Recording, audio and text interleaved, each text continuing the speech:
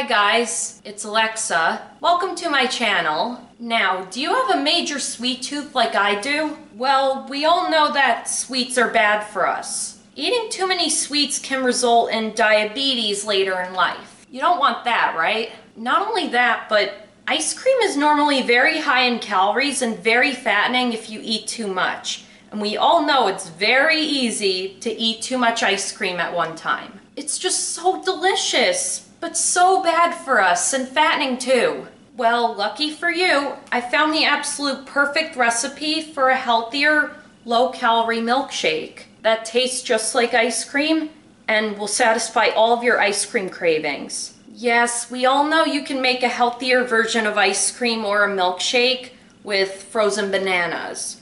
But not everyone wants their healthy ice cream or milkshake to taste like banana. We want our milkshake to actually taste like the flavor we want it to be. Now let's get into the recipe. For this low-calorie milkshake, you'll need a blender, obviously, ice, the milk of your choice, vanilla extract if the base is going to be a vanilla, or cocoa powder if the base is going to be chocolate, a sweetener of your choice. I'm using Lakanto's monk fruit sweetener because it's 0 calories. Yeah, it tastes exactly like sugar and has no aftertaste at all. And any extra add-ins you want?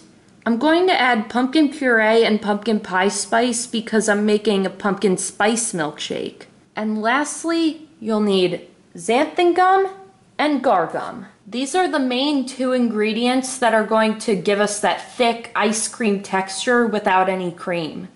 Both xanthan gum and guar gum are low in calories. Way lower in calories than heavy cream. Most importantly, they have no flavor at all, so it won't affect the flavor of your milkshake like frozen bananas would.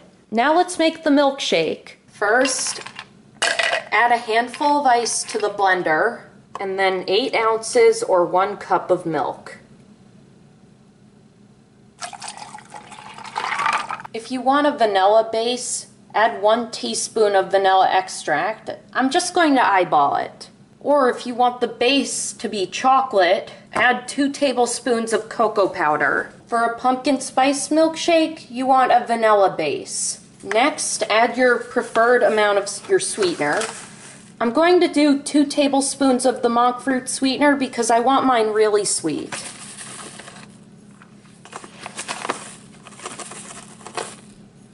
Now, add in your extra flavorings if you're going to add any. I'm going to add in 2 tablespoons of pumpkin puree and some pumpkin pie spice. I'm just going to eyeball how much pumpkin pie spice I add. And last but not least, 1/4 a teaspoon of xanthan gum and 1/4 a teaspoon of guar gum. You want to add these in last. Now it's time to blend. Blend it until smooth. And your milkshake is finished. I'm just going to pour it into this tall glass. Ooh, that looks good. You can then top it off with whipped cream if you want, and add a straw. Now, I don't usually add whipped cream because I want to keep it as low calorie as possible. And it tastes great without whipped cream, but I'm adding it just for the video. Now let's taste it.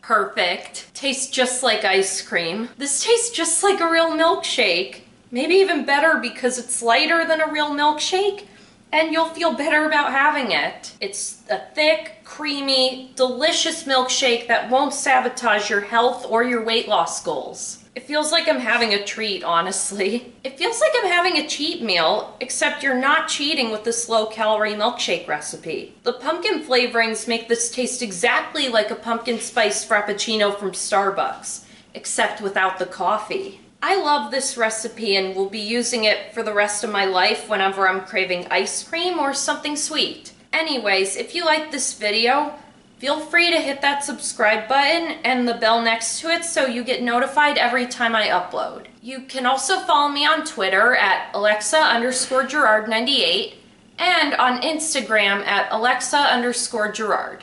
If you have any questions or requests for upcoming videos, feel free to leave a comment down below. I'm going to go enjoy my milkshake now. See you next time.